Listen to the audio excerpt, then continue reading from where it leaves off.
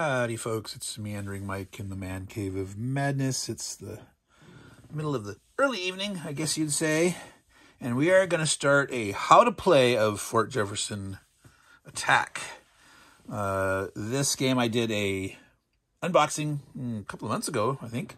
And I just recently did an unboxing of their Battle of St. Louis game. I'm now going to actually do a how-to-play here and hope to, before the end of next week, do a playthrough of this game. So one of the quick things I like to talk about is some of the history, the background. Fort Jefferson is in what would be called Kentucky at the time.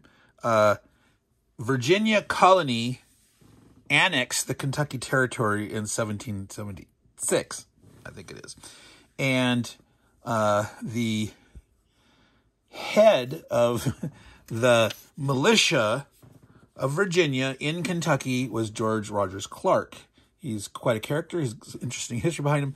But one of the things that he was concerned about was needing to have some kind of fort near the mouth of the Ohio River on the Mississippi River. There was already forts up at St. Louis. There was forts at Cahokia. Those were like about 120 to 140 miles north of where Fort Jefferson ended up.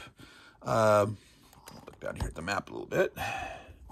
Here's the Mississippi River. This is Mayfield Creek.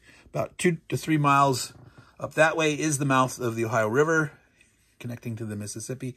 And up that way more on the west bank is St. Louis. On the east bank is Cahokia. So back in 1777, Patrick Henry was the governor of Virginia. You've heard of Patrick Henry. And basically, the idea that George Rogers Clark sort of fielded the idea, and Patrick Henry thought it was a good idea. But Patrick Henry talked to the Spanish governor, Bernardo de Galvez, of the Florida and Louisiana territory, and also talked to George Rogers Clark about it. Nothing happened at that time. Later, Thomas Jefferson, you've heard of him, became the governor of Virginia colony in 1780, and George Rogers Clark chewed on Jefferson's ear, reminding him, hey, this would be a good idea. Jefferson hemmed and hawed a little bit and finally said, okay, let's do it. But he told George Rogers Clark, so go buy the land, and he called them not the Chickasaw Indians, but the Cherokee. He had the wrong name for the local tribe. The local tribe is the Chickasaw Indians, but he called them the Cherokees. But he said, go buy the land, go get permission, whatever. And George Rogers Clark said, sure, but basically he said, no, I'm not doing that. So in January of 1780, Fort Jefferson was built, like I said, 2 to 3 miles south of the Ohio River on the bank. This turned out to be prime Chickasaw hunting land, and they were not happy about it.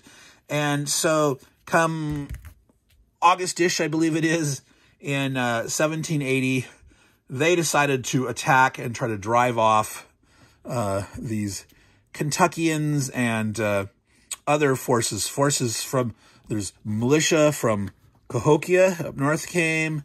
There are Illinois regulars. Now, Illinois country is basically up that way. It was just like Ohio's not a state yet. Illinois is not a state. Kentucky's not a state.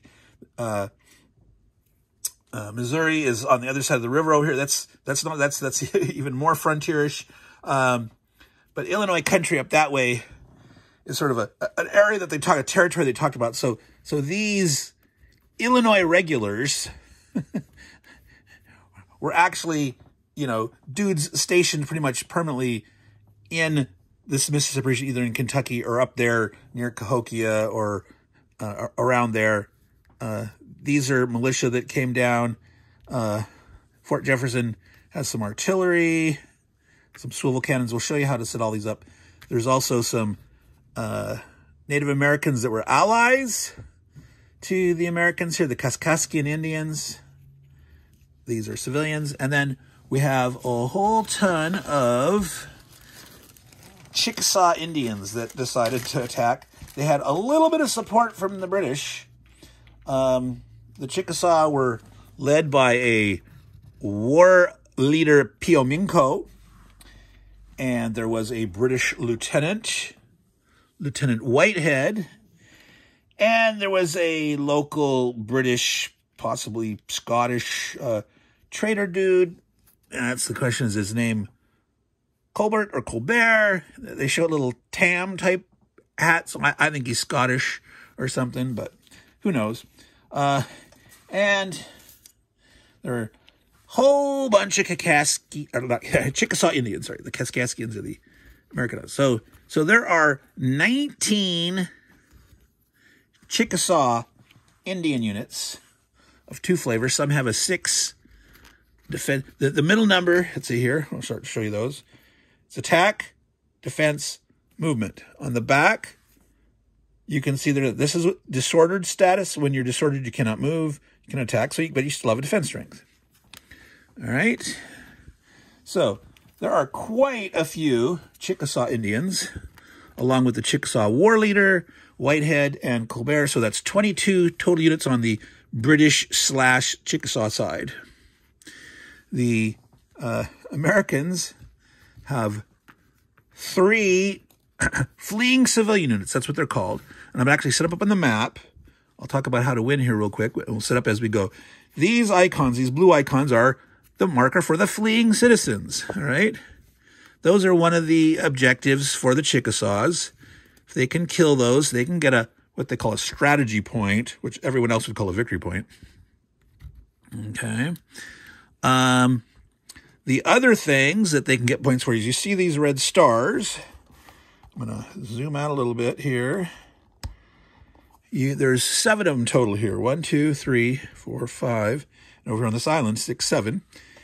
There are destruction markers. The Chickasaw side, they can destroy those. They have to be in the space at the beginning of their turn. There's a playthrough out there that the players they had a minor error in there that they were doing it as they entered and captured it. They did it's at the beginning of the Chickasaw turn. So if the Chickasaws move in and the Americans can drive them off, they won't yet do that. So potentially you could fight back and forth for those squares. So you keep these destruction markers off on the side of the board, and as these are destroyed, you put the marker on. Once they're destroyed, they can't be removed. And these fleeing citizens, once they're killed, they cannot be brought back. Other units, each side potentially have some cards. There are an event deck of 10 cards for each player. There is a chance to get units back. One card in here brings back 2 Chickasaw. One card in here brings back 1 American unit. However, this explicitly says you can't bring back a fleeing citizen. So, the one way for the Chickasaw to win is to score 10 points. If they kill 3 fleeing citizens and destroy all 7 of those, they can win the game. There's also another way to score points, and that is, you see these on these hilltops. There's one right down here. Those are blockhouses. Those are very tough defensive positions because the Americans have in them swivel cannons. Now, you see that symbol? That's what the swivel cannon looks like. They are artillery pieces. In the rules, it mentions the unit types artillery. So that's a Fort artillery, that's a swivel cannon, or on the counter it just says swivels. In the rules, they refer to them at one point as swivel cannon, but they are artillery because there's some rules that talk about artillery. So that's one thing to notice. I have mentioned before in some videos about the rules for the Historical Game Company need some editing and tightening. They could definitely benefit from a little more skilled war game type. I think they're trying to do it for your more typical audience, but I'll tell you, just with a little bit of tightening, these could be way much better without going to full-on, Grognard rule status. I'll talk about it a little bit more later, but that's a thing to note, that these are cannons, they're artillery. The rules that mention artillery and cannons, they are one and the same thing. All right. So the Chickasaws can score a point if they defeat for each one, if they, drive the Americans out, kill the swivel cannon, and occupy it. While they're occupying it, they're considered to have a strategy point. So if they get, say, one of these and 9 other points, they could win the game that way. The Americans potentially could drive them out. So technically, the Chickasaw have to have 10 strategy points by the end of the game. Obviously, if they've scored the 3 killing of the fleeing citizens and get the 7 destructions, that's it. They're going to have them. You can't undo that. They have won. But if they do take a blockhouse, which is very difficult to do, they have to hold that. Now, nowhere in the rules does it say how many turns there are. There is a 24 turn thing. So, well, obviously the turn ends at 24. Well, it's not that obvious in that every single one of the games from this company that I have always end, they have a 24 turn track. So it seems kind of weird that every single game, every single scenario, everything would be 24 turns. That seems a little weird, but that's what you got to go with. In this particular game, it doesn't say when the game ends, but you assume 24 turns. The other way for the Chickasaws to win is Fort Jefferson. If they ever, at any moment, get 3 British/Chickasaw units into Fort Jefferson at that moment, boom, game over, they have won. Not easy to do, but that's possible. Historically, they never captured the fort, but they did enough damage to make the Americans decide to leave and abandon the fort. So by the end of the year, the Americans were gone, and in early 1781, the Chickasaw burned us all to the ground. So that's how you can win as the Chickasaw. Capture this fort with 3 people or get 10 or more strategy points. The key is if you can get all those fleeing civilians and these 7 things here, that's it. You've won. The Americans have to prevent that. The Americans are going to lose unless, I believe, they have to rescue 1 or more of these fleeing civilians and get them into the fort. If they don't do that, they will lose because eventually the Chickasaw have enough force that they will take all 7 destructions, and if they can kill these 3, that's it. They don't even have to take any of the blockhouses. So, very important part of the game is protecting those things. Let me finish setting up the game. So we had the 3 swivel cannons in the blockhouses. Let's see if we zoom in there. You can see little artillery symbols. So the Fort Artillery go in those 2 spots. The other 4 spots, these are Illinois regulars, which are the Kentucky Militia of Virginia. George Roger Clark was the head of the Kentucky Militia of Virginia. That was his position. He's not represented in this game as a leader. There are some cards that reference him, but now, let's see. I'm going to zoom out here a little more so we can see that full board. I need to push this back. These red spots are the entry spaces for the Chickasaw Indians. They come on to the board starting on turn 1. And technically, they don't have to move them all on the first. There's 12 different entries. There's some down here that you can't see at the moment. Here. So this is Mayfield Creek. This is called Island Number 1. This is obviously technically an island, but you can't see how to get it.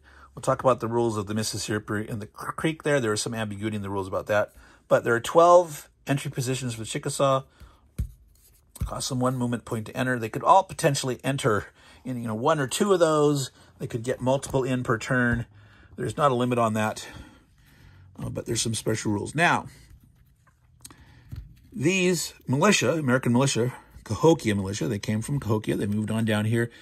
They have to start in these settlement hexes. These settlement hexes are considered buildings. They give a defensive bonus. You have to stop when you enter it, and you have a +1 defensive bonus.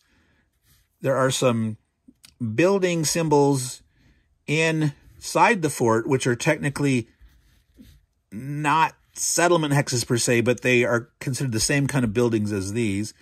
The walls of the fort here give you great defensive benefit. You get a +2 on your defense if they're attacking across against the Americans. It does not stack. So attacking this guy is a +1, this is a +2, you just take the best. But let's say they managed to kill this artillery and get a guy over the wall. This guy attacking here, he would only have a +1 benefit from the building. Okay. Hilltops give you a +1 defensive benefit. Woods give you a +1 defensive benefit. It costs one movement point to move up the hill. Woods, you have to stop and enter. And you cannot attack out of them the turn you enter. Now, one of the rules in this game is if you move, you cannot shoot at range on your turn. All these infantry units have a range of 2. That's this little symbol here. So we get attack, defense, and movement. That is range. Everything has a range of 2 except for the fort artillery. They have a range of 4. These swivel cannons that are in the blockhouses, they have a range of 2. They are special in that, see that ×2 symbol? They get to shoot twice. When you attack with them as a unit, they get to shoot twice. So they are quite powerful. Now, there are some limits on artillery when they attack in terms of their lethality if they're shooting at range alone. We'll cover that in a minute. Let me finish setting up. So the decision points you have is where do your militia go and where do your 2 Kaskaskian natives go. Now, this guy is considered, in my mind, critical. You must attempt to keep this guy alive. So you may want to put your Kaskaskian over here. The option for the Kaskaskian natives are they either have to start on island number 1 or adjacent to any blockhouse. Now, there's a fort up here and 2 blockhouses and all the artillery. You don't really have to worry about this here. This is a killing zone if the Chickasaw try to attack through here.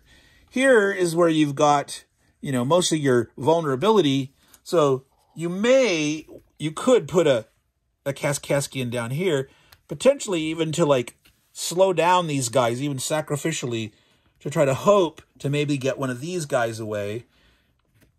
Or you need them over here on the island. If you put them on the island, I'm going to tell you, this is a bad setup. These are crossing arrows. Let me talk about that real quick. You can't enter the Mississippi River. This is the Mayfield Creek. You can't enter the Mayfield Creek spaces that do not have a crossing arrow. All right? Now, there's ambiguities in the rules. They talk about streams. They talk about minor rivers. Those aren't in this game. They talk about Mayfield Creek in 2 different spots, sort of. They don't really define properly on here. Now, I'm going to close that off. I added this. It says allows crossing of creek, special crossing arrow, but no one on here. They talk about full river. They don't mention minor river. They don't mention stream. They don't show an entry on the terrain effects chart for the creek, but they mention it in the special rules and under terrain. This crossing arrow says allows crossing of creek.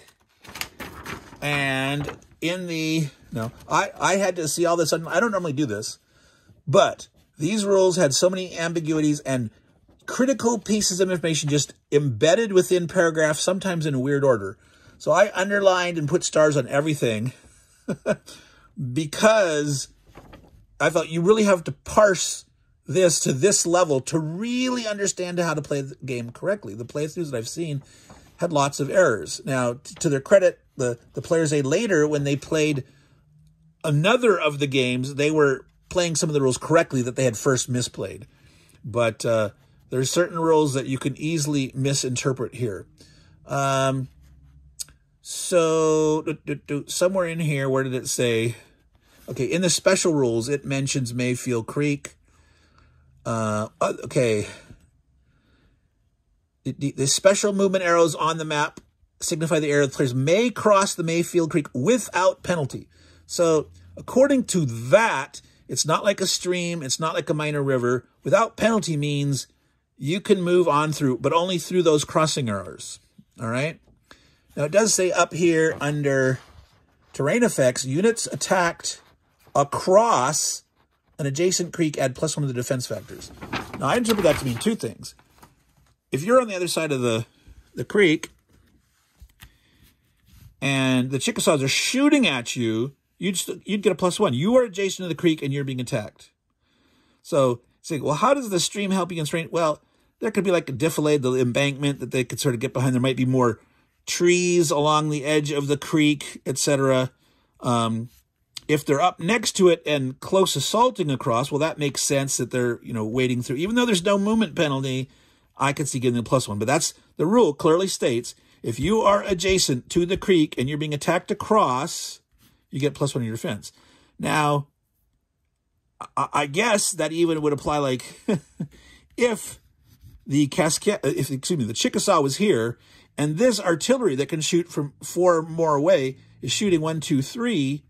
This guy is adjacent to the creek. He's being shot at. Technically, he could add 1 to his defense. And again, maybe there's like a little defilade. There's an embankment, and then maybe there's where it goes down, that you're sort of hiding a little bit at the creek's edge where there's more vegetation or some kind of deflated position. That sounds a little weird, but that is the way that the rule is written.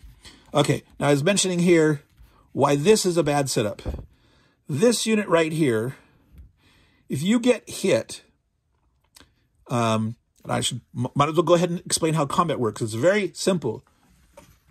When you attack, you roll a die, and you add your attack factor. So let's take a Kaskaskin here.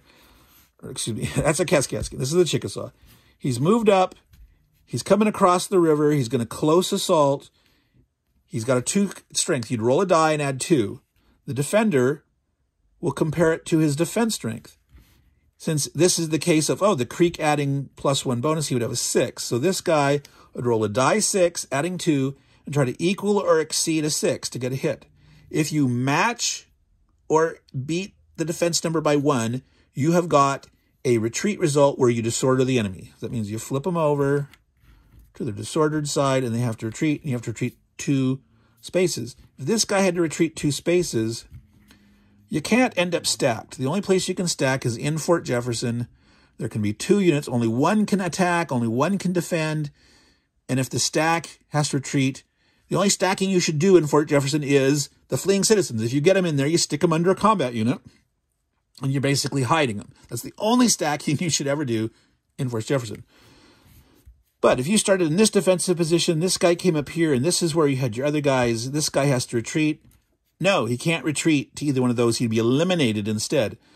Now, if the Chickasaw guy is rolling his die and rolls a 2, he adds 2 to his dice, and this guy's a 6. If he rolled a 6, it'd be an 8. An 8 is 2 more than the net 6 defense. And if you're 2 or more, you kill outright. So at any time when you're attacking, roll your attack, add your attack, compare to the defense with any modifier. A hit of equal or 1 is a retreat result. 2 or more is an outright kill. It's a lot harder to get those outright kills, especially when there's a lot of defense modifiers involved. All right, so I would not recommend this setup here.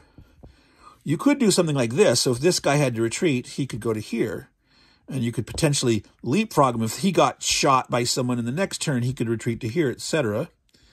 You could just defend with one guy here. This guy could go, 1, 2, 3, 4. And again, according to the rule, no penalty. Now, if this was a stream or a minor river, you would have to stop. But it's not. It's a creek with the crossing arrow. So this is totally impassable. This doesn't slow you. That seems a little weird to me. But according to the rules, you can move across with no penalty. This guy could get here and attack, close combat, and potentially could reach to here. This guy could advance. When you have combat and you push a guy back, you vacate the hex, you kill him or push him back. If you're not in a zone of control, you can advance. What this means is in some circumstance out here, when you're next to 2 units, you may push one guy back, but since you're next to another guy in a zone of control, you might not be able to advance. So if this guy retreated, got pushed back, he advanced to here. In their turn, 1, 2, 3, they could move away. You can leave a zone of control. You don't have to stay one, but you cannot move from zone to zone. If you're in a zone of control, you have to move out of a zone totally free and clear, and then you could come back into another zone, but you can never penetrate zone to zone. You have to stop when you enter a zone of control. If you want more likelihood to defend this guy, you could do this defense like this, or you could put this one guy here, like I showed, and if he's, if they're not lucky and don't shoot him, he could be defending here. And the advantage of this is, let's say we had our 2, this guy came up here, and to say he missed, 1, 2, 3, 4, this guy here. If he comes across next turn, he'd have to stop because he'd enter his zone of control. And if this guy was still sitting here, you could not move from here to here because of this guy's zone of control. So technically, one guy here can tie this up, but as soon as he gets hit, he has to retreat. If this guy's here, he could retreat out this way, and then this guy should not be able to advance to here because he can cross at the crossing arrow. Technically, I would not allow him. I would allow him to close combat across here because he's shooting, but I would not allow him to advance here. Again, that's one of the ambiguities. It doesn't really reference that in the rules, but that's one of the things you just have to figure out how to best play it and go with it. So If you wanted to defend over here too, I would not do this because this guy's in jeopardy. I would do this maybe. You could do this because this guy could go like this. And 1, 2, 3, 4. No one moves 5 in this game. In some other game, there's some 5 movement cavalry, but everyone moves 4 or 3 in this game, or 0 if you're the artillery pieces. The subsequent turn, you'd have to stop here. So you could defend like this. You could defend like this. Or you may want to just have, say, 1 unit here. In which case you could start there.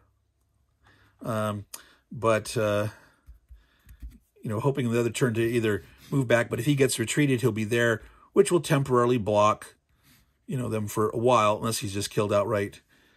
This is a potential play here, folks. This area here is a place where the Chickasaw can storm in this way. They can come across this river. They could come this way, and if there's no, they can come up and get like 3 guys adjacent, get some guys 2 X's away. Now again, I think I mentioned the turn you move, you cannot shoot at ranged. So if you move up next to a guy, so it's I go, you go, the Chickasaw go, the American goes. When you move up, when you move your guys and then you attack, if you're next to someone, you can always attack. If you are at range, you cannot shoot if you moved that turn. Okay, so if a bunch of Chickasaw poured over into this area here, let's say it's like this, and they moved up to attack, and they put some guys here in the backfield. They're hoping to do a lot of potential shooting at this fort. None of these guys could shoot the first turn. All right, 1, 2, 3, 4. Yeah, so those all could potentially enter right here and do all this. They could even have more here. You got to be careful, because if you put 1, 2, 3, 4, if you put guys, say here and here and here, you're packing them in. And if this guy had to retreat, he has nowhere to retreat to. He's got to avoid the zones of these guys, and he couldn't stack up. And we haven't mentioned it yet, but there is some defensive fire. So this would be bad to pack up this tight, trying to get these to close assault, these to shoot, and these guys are just moving up. These guys should not be here, milling around way back here. This guy could be here, because he could potentially shoot. If these guys didn't run, if these didn't move away, he could shoot at him and try to kill him next turn. Of course, it would actually be better for him in the next turn is if he moved into this square and close assaulted, because at the beginning of the next turn, he'd be in the square where he could destroy that. But that's some of the tactics you just have to think about once you've learned it all. All right, so we were talking about sort of the strategy and the setup at the same time, how to play, why you might want to do something like this, where you may want to keep them off this fort, because the way these cards work is each turn, first thing you do in your turn is you draw a card. There's cards, and it tells you how many units you can move, how many you can attack with, and a special. You have to play this special and apply it. But each turn, 8 units and 5 units attacking, 10 and 6. There are some where you're highly limited, okay? It's the 10 where they're asking this fort to surrender. They can move 6 units, but they can't attack. They're being peaceful, asking for surrender. So you might get a turn where you can't move anybody. 12 and 7. 7 and only 3. Pea Ma Taha, cautions peace. I'm not sure if that's a sub-leader, some like lieutenant under Pio Minko or something. I do not know that history. But on average, these Chickasaw get a lot more moves and attacks each turn. The Americans, well, this one's a big one. It's between 9 and 7. 7 and 2. None and 3. Food shortage. Can't move anyone. Can only attack with 3. Yeah, that'll be nasty. 8 and 7. 9 and 5. 10 and 7. 8 and 6. 7 and 6. So 4, but no militia. So on average, these are a little lower for the Americans. In some games, it's dramatically even more lower. So it's each game sort of balances. The cards help define the capabilities of the units that are involved. So each turn you're drawing a card, you can move that many units. You can attack with that many units. You apply the special effect at the beginning. You look at it, you read it, you see what effect it has. It may impact your movement. It may impact your attacks.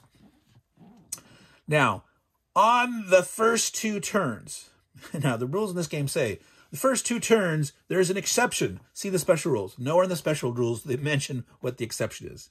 All right? Now, in another game, in the Battle of St. Louis game, they have the same kind of thing where the first 2 turns, the British slash, it's the Sioux and the Winnebago and a whole bunch of other Indians are attacking there. The quote unquote slash British side, the first 2 turns, they still draw a card to look at the specials, but they ignore the movement and the combat portion. They can move as many as they want. They can fight with as many as they want. And in that, they specifically say, oh, in that case, it's the Spanish, with, I guess there's a bunch of Spanish forces there in St. Louis. There are some of the same guys, the Illinois regulars, Americans. They still use the cards for the first 2 turns. Now, in this game, it just says, you don't use the cards for the first 2 turns, and that's all it says. It's like, you think, well, how do you determine how many to move? It doesn't say. But somewhere I inquired, and the designer said, oh, well, there's a rule in the other one. He never corrected the rule in this. I even went down and bought the latest, greatest version on War Game Vault to see if he'd corrected it. They haven't. So that's something I'm going to pester him about, that he needs to keep it up. And like if you order from Blue Panther right now, I mean, again, I love the games. There should be an errata. They should fix these. They could easily get the new version just printed immediately, print on demand. It's the only thing, if you're buying it from Noble Knight Games, and I don't know if they have any more of these in stock or not. But, if you're getting a fresh printed one, you should have the new rules. They should just make some corrections. But so I'm playing the same way. It's doing it in the St. Louis, Battle of St. Louis game. So for the Chickasaw, the first 2 turns, they're drawing their card. They're using the special event part, but they can move as many guys as they want to and attack the wing. Now that's big. That is really big, because they can swarm down here big time and potentially try to hope to maybe actually, show like I was doing, storm this this blockhouse and maybe kill this swivel cannon. And so you may want to sacrifice a Kaskaskian here to try to thwart that and slow them down. And that could help you possibly escape, because there's no way, 1, 2, 3, 4. They cannot get next to either of these 2 guys the first turn.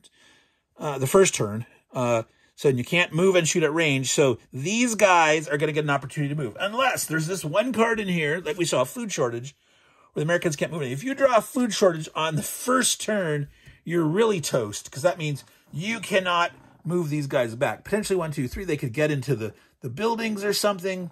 You got to remember, you have to stop. So like this guy couldn't go 1, 2, 3. He'd have to stop at one of these buildings. But this guy, 1, 2, 3, he could get back to here. So where you put your militia, these militia here also start. So maybe one here thinking this guy can escape to here.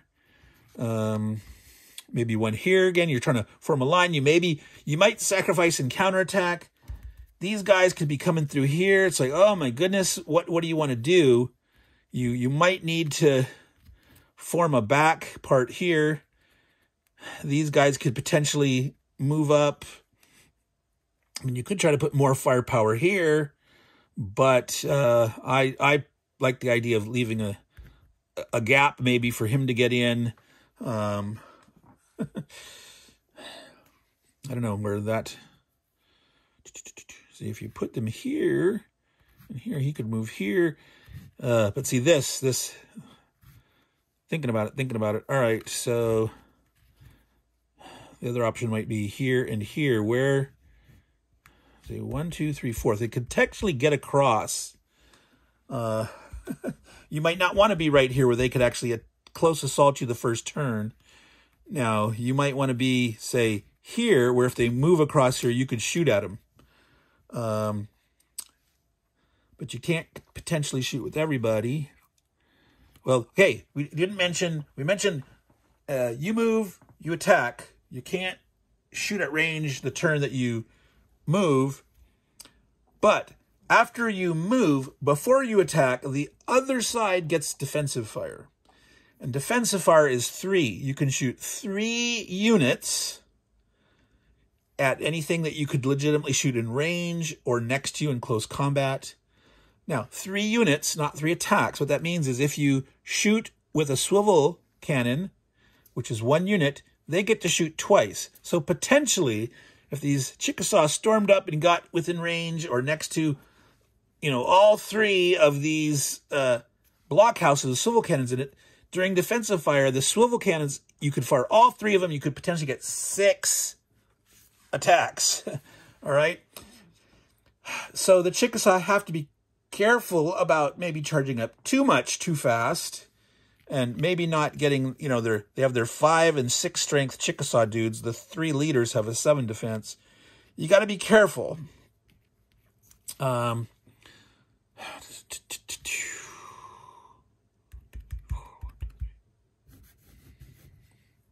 See, potentially a dude could come up and block this or not. Come down. 1, 2, 3. 1, 2, 3.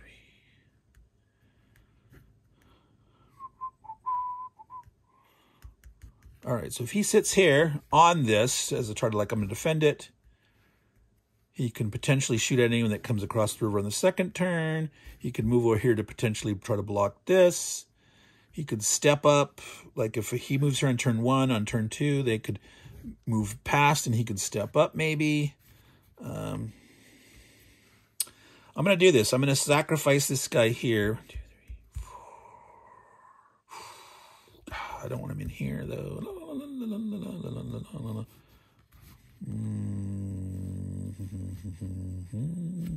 You're going to have to stop here. Got to watch out where you're going to get surrounded. 1, 2, 1, 2.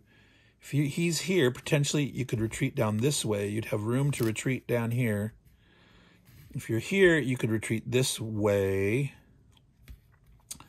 This is probably a little safer. They could cut here, and then later they could move around this way.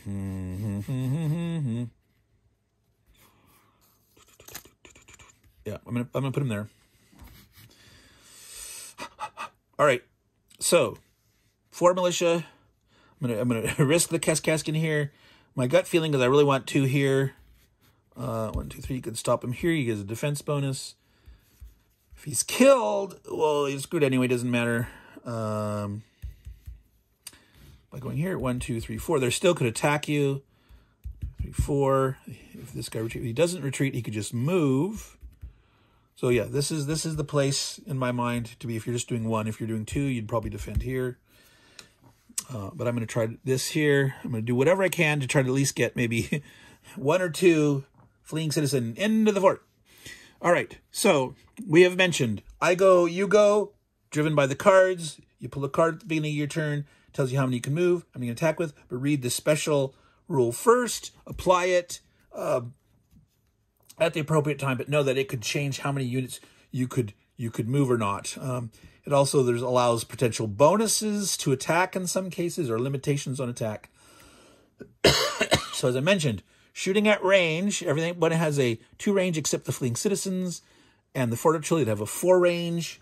If you've moved in your turn, you cannot range attack, but you may close attack. When you enter next to an enemy unit, you must stop. You're in their zone of control.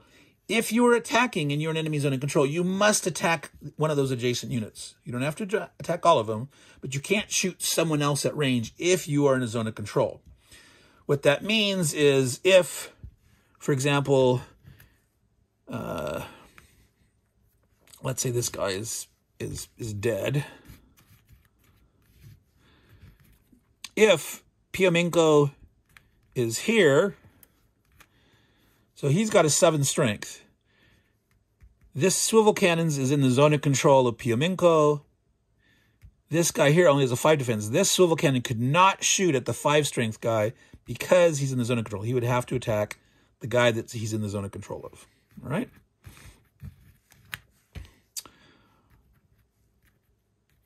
Okay, so on the combat rules, I mentioned if you roll the die, add the attack strength, compare the defense strength with any defensive modifiers. Defensive modifiers are +1 for building, +1 for woods, +1 for hilltop, +2 for the blockhouses, +2 shooting across the Fort Jefferson wall from the outside. If you get inside the wall, it doesn't matter. You're attacking in here, and it's whether they're in the building or not. If you're adjacent to the creek and you're attacked across it, you get +1 defense.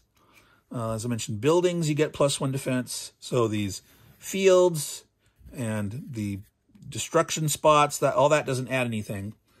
Okay, that's added to your defense. If you equal or exceed by 1, the guy has to retreat. You cannot retreat through zone of controls. You cannot retreat. You can retreat through friendly units. You can't through enemy units or zone of controls. You cannot end up stacked when you retreat, except if you're retreating, say, into the fort and you meet that max 2 stacking limit there. When you retreat, you are disordered. So you're flipped over to this side. Disorder is removed at the rally phase. At the end of your turn, any of your guys that are rallied, you'll be able to flip over. So if in the Chickasaw turn, they hit an American unit and disorder them, it won't be till the end of the American turn that they can rally and flip over. If defensive fire happens, so let's say the Chickasaws move up, they're attacking here, and the Americans shoot their defensive fire. They can use 3 units. Maybe they use this one, and this one. And boom, boom, boom, they disorder a couple of these guys, and they go retreating back. This is during the Chickasaws' turn. They moved up. They do the combat. This guy could shoot. At the end of their turn, these guys will be able to flip back over.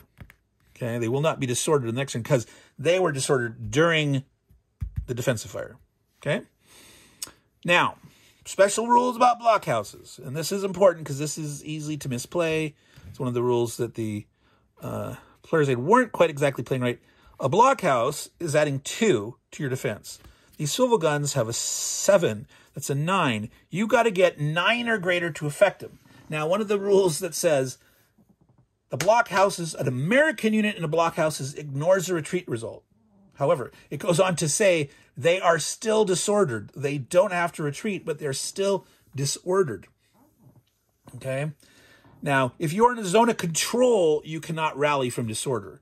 So if the Chickasaw can keep enough units next to these forts and they disorder a swivel cannon, it's not going to be able to rally and get undisordered. And if they get disordered again, they're destroyed. So even though the blockhouse allows you to ignore the retreat portion of a retreat result, you're still disordered. If you get another, what would be a quote-unquote retreat result, the rule says if you are already disordered, you are eliminated instead. So if you get the retreat with disorder result, but you're already disordered, you're eliminated instead. So a disordered, so you could potentially roll a 9 to be equal and get a disorder.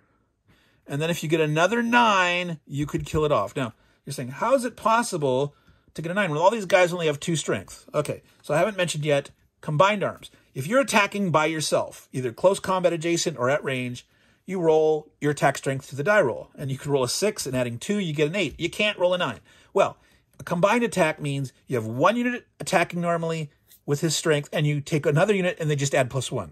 Doesn't matter what the strength is. 2 units together can add 1 to the dude with the greater strength. Okay? There's also some cards that give you bonus on the die rolls.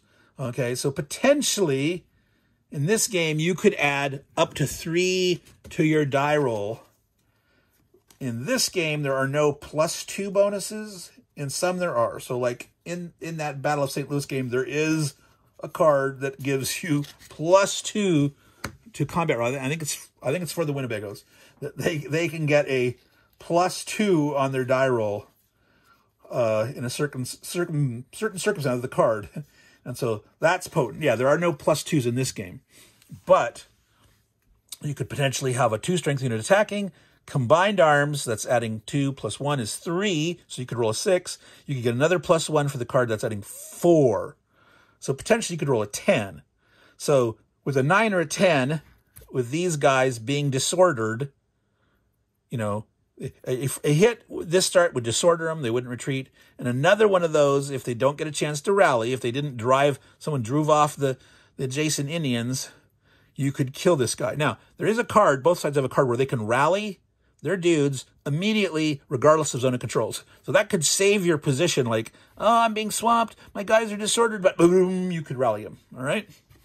So you do not have to get a 2 or greater result to kill these guys, which is great. You can't roll an 11 normally. 1, 2, 3, 4 out of 6, 10. So you have to get a equal or greater, disordering them, and then do it again. All right, before they rally. Now, one last rule. I think we've got everything covered except for a special rule about artillery. Artillery pieces, the cannons, the swivel cannons and the 2 fort cannons, if they attack alone, not part of the combined attack, artillery attacking alone at range cannot get an auto-eliminate result. That means if they roll 2 more net than the defense, they don't automatically eliminate the guy. When they're bombarding at range, at best you can do is disorder the dude. So these 3 strength fort artilleries shooting 4 hexes away, they're getting to add, 3 to their die roll. And these, about half the Chickasaw Indians have a 5 and half have a 6. It's not exactly half, but close. So this guy, a 7 or greater, will kill him outright. A 5 or 6, if you say he's in the open, he's not in defensive terrain. And when you're swamping these areas, you have to get up next to him, and you have some guys at range. You don't have much defensive terrain, right? So they're vulnerable. So a 7 or greater would kill him normally, outright. So a militia guy adding 2 to a die and rolling a 5 or 6 would get a 7 or 8. That would kill one of these guys outright. A 6 strength guy, he'd have to roll the 6, adding 2 to get an 8 and kill him outright. But the artillery cannot kill it. Now, the rule is artillery attacking alone at range cannot get the auto kill. That means a swivel cannon attacking a guy adjacent to them. That's close combat. That's not at range. He could kill a dude. So all these, guys swarming up against these swivel forts and the swivel forts, the swivel cannons in the blockhouse forts could shoot twice, adding 2, and he could roll a 5 or 6, making it a 7 or 8, 2 or more. Bam, bam. In defensive fire, or during his turn, he could potentially kill 2 units outright during their turn. So, again, attacking the swivel forts, you got to be very careful. You probably want to use your 6 defense guys or the 7 strength leaders. You got to be careful, though. Those are very valuable. These are some of the guys where you get bonuses on the cards. Like if you're near Piamenko or, Whitehead and X number, or the Whitehead unit himself gets a +1 or something like that. So, artillery attacking alone at range cannot get the auto kill. If they're already disordered, any hit kills you. Or you could do a combined attack. So you might have, for example, a Chickasaw guy here. The fort could bombard it. This guy could combine attack, shooting. So this guy would have a 3. +1 for that is adding 4. Rolling 4. On a 1 or a 2, they'd get a normal hit, disorder him and treat him. And on a 3 or greater, they would kill him automatically. So this guy sitting there in the face of this is in real trouble. That's weak sauce. Okay? Because it's not an artillery attacking alone, it's a combined. Now, technically, that even means 2 artillery attacking together are not alone. So this swivel fort and this guy could attack him, and potentially together they could kill him outright. You'd probably be better off shooting with the swivel guy at him first. And if he had to retreat and he went to something here, this guy, 1, 2, 3, 4, could shoot a separate shot at the guy where he retreated and he'd be disordered, and you just have to hit him regularly and kill him. So anyway, you got to know what the rule is. You got to carefully parse these rules. Like I said, some of these rules are kind of ambiguous. You have to carefully parse them using English, but also wargamer experience knowledge. And if you're not an experienced wargamer, you may easily misplace some of these rules because there's real import to what they're saying and how they say it that's easy to miss, potentially, if you're not an experienced wargamer. Now, again, I've said this before in other games, I'm not bashing these games at all. I love these games. The history in them, the flow in these are great. They're great fun. They're not detailed simulations of these battles, but boy, do they catch the flavor. This is American Revolution in the far west frontier. Did you know that there were all these battles going on in 1780 and thereabouts happening during the American Revolutionary War? This is amazing what this guy has done in presenting these games and these situations. I absolutely love him. However, he needs to tighten up his rules. I'm going to write a letter this week offering my services to proofread any games that he comes out in the near future. I'll gladly try to help him out there and help, because I've made my own games before. I have taken a class on rules creation and game design, all that kind of stuff. So I think we're at the end here. I may have missed some tiny bits of Chrome. We will cover that as I start to do a playthrough. We covered the victory conditions, the Chickasaw. 3 units in the fort, instant win. Otherwise, you need 10 points. You can kill 3 of the fleeing citizens.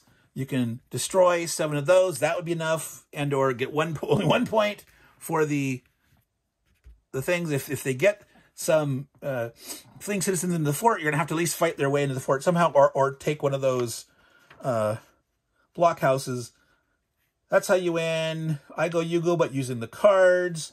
The Americans do follow the cards the first turn. The Chickasaw don't for the movement or attack portion. You can't attack at range if you've moved that turn. Oh, 0 movement units cannot retreat. Now, we already know that American units in the blockhouses don't have to retreat. If a Chickasaw unit captures one of these, the Americans could drive them out. And they don't get that. They get the +2 defensive benefit, but they don't get the ignore retreat benefit. Now, these artillery in the fort are somewhat vulnerable in that even though they get a +2 defense for the walls, if they have to be retreated, if they get the disordered retreat result, they will die because they cannot retreat because of the 0 movement. They're not protected like those guys are. All right. Oh, the game turn is double-sided. You just flip it over as you do each turn. You put the eliminated units in each side. You can get some back, like I said, but Americans cannot get back the fleeing citizens. Pretty